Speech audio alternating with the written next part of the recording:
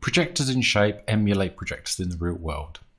Analysis tools can be used to find the ideal projector locations and angles to aid the pre-production team in planning. And once the planning is over and you're on site, projectors can also be patched to real-world projectors. They can be aligned, warped, masked, and blended inside shape. So let's have a look at how to add projectors. So if we go to Create Projector, well, the shortcut for that would be Alt-P, and here we have our projector.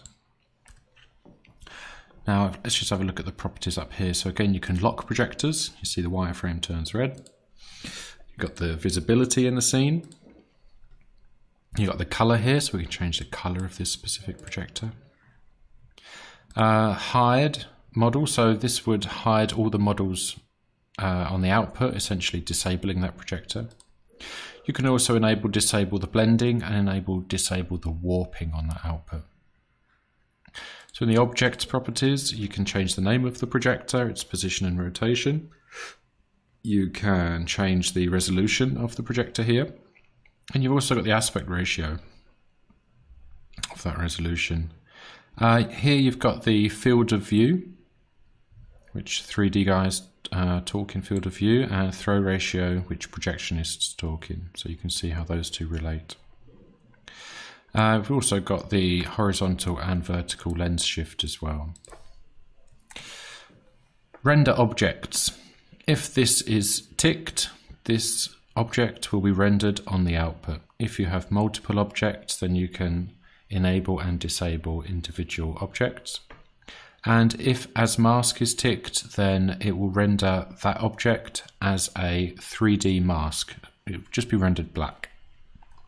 Statistics underneath show you how many models the projector can see. So currently it can see one model with this many vertices and faces. And if we move the projector off to the side, you can see there's no models are seen. Output properties. Flash will flash the output. It's easy to see which projector you're working with. And also you're quite often working in the dark on these projects, so it's quite nice to light up your scene. Render mode, here you have wireframe, the same as the display modes here, so you can change how your output is rendered. Wireframe is nice for your setup, but of course during the show you'll always be in textured. Visibility, so again we have the show models, which we saw the shortcut for up here.